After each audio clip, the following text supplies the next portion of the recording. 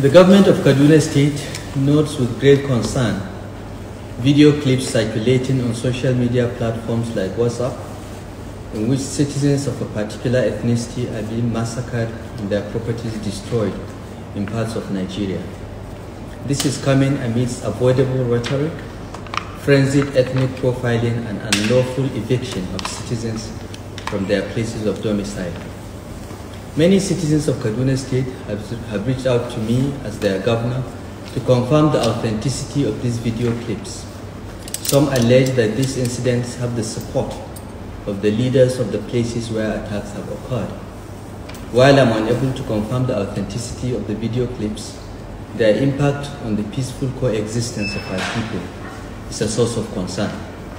On behalf of the government of Kaduna State, I call on all Nigerians living in our state to respect law and order and the rights of all citizens to live in peace and security wherever they reside or work.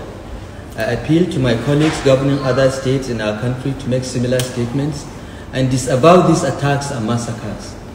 We must avoid anarchy and vigorously promote the rule of law and the right of all citizens to life, liberty, and livelihoods wherever they choose to reside. Elected and appointed leaders across the country must act on their constitutional obligations to protect all citizens, uphold order, and contribute to a climate for peaceful resolution of all issues. In Kaduna State, we are learning from decades of unfortunate and needless experiences. We have faced the tragic manifestations of the indigenous settler divide. This has been compounded by criminal activities that often have fatal consequences. But the victims of criminal actions like banditry and kidnapping in our state cut across all ethnic and religious groups. We have resisted the attempt to tar all members of any ethnic group for the criminal actions of some of their members. At all times, our government has upheld the right of every citizen to live in peace and pursue legitimate livelihoods wherever they choose. This is why we ordered the arrest of persons who issued an unlawful eviction notice to our citizens of a certain ethnicity in 2017. The impunity and calculated disregard for a common humanity that prompted such irresponsible rhetoric is sadly at play again.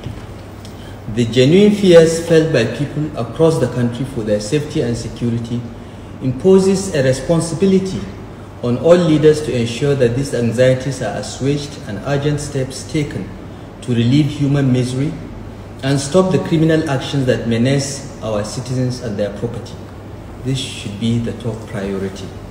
It is time for governments and leaders at all levels to step in, exercise firm action, engage people, and ensure that the responsibility these dire times demand are not derailed by those who only see opportunity for their own myopic agendas.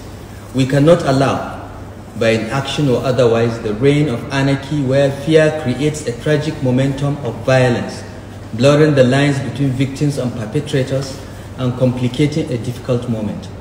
We urge our representatives in the National Assembly to expedite action on the constitutional amendments that will usher in state and community policing, as this is the ultimate panacea for effective law enforcement nationwide. We should not allow the criminal actions of insurgents and bandits to tear our country apart. We should not be seduced into the dangerous passion of blaming innocents, declaring them guilty of the crimes of others, evicting them, killing and destroying their property. In difficult times, we must uphold the right of everyone to live with security and safety. The frenzy of ethnic labeling makes solutions difficult and can only guarantee disorder, violence, and pain. Governments and security agencies must rein in all non-state actors, tackle hateful rhetoric, and protect all communities. Those that engage in criminal acts must be arrested and prosecuted without regard to their ethnic or religious persuasion. Civic leaders across ethnic and religious lines in all our communities should also help calm the heated passions of the moment, lest the few destroy the many, turning victims of crime against each other to the delight of those who do not mean our country well. We cannot quench one fire by setting more places ablaze. Let us reject the path of disorder marginalize, expose, and prosecute all criminals and promote peace. Thank you, and God bless Kaduna State. God bless the Federal Republic of Nigeria.